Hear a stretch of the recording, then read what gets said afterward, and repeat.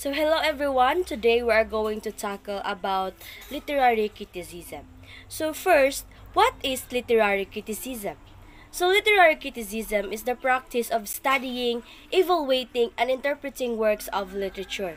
Similar to literary theory, which provides a broader philosophical framework for how to analyze literature, literary criticism offers readers new ways to understand an author's work. Examples of literary theories include new historicism, queer theory, critical theory, and post-colonial theory. So, the purpose of literary criticism. The purpose of literary criticism is to broaden a reader's understanding of an author's work by summarizing, interpreting, and exploring its value.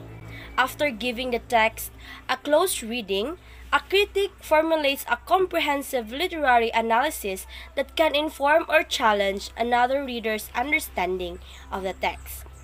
The practice of literary criticism creates space for readers to better understanding the beauty and complexity of the world through literature. So the history of literary criticism. Literary criticism is thought to have existed as far back as the 4th century BC.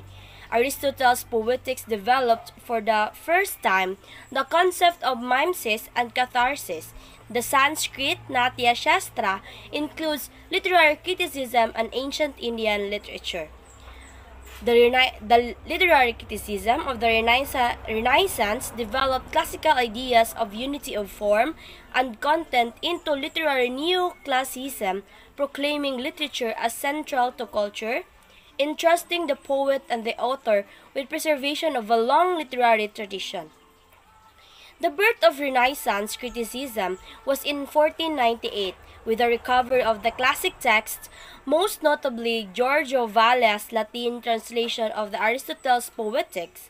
The work of Aristotle, especially Poetics, was the most important influence upon literary criticism until the late 18th century. Lodovico Castelvetro was one of the most influential Renaissance critics who wrote commentaries on Aristotle's Poetics in 1570. So in the Enlightenment period, starts with the 70s to 80s, literary criticism became more popular. Criticism was influenced by values and stylistic writing, including clear, bold, precise writing. Many works of Jonathan Swift, for instance, were criticized, including his book Gulliver's Travels. The British Romantic movement of the early 19th century introduced new aesthetic ideas to literary studies. German Romanticism followed closely after the late development of German Classicism. Both movements valued wit or humor of a certain sort more highly than the serious Anglophone Romanticism.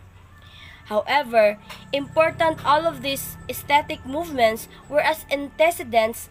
Current ideas about literary criticisms derive almost entirely from the new direction taken in the early 20th century. So that would be all about the literary criticism.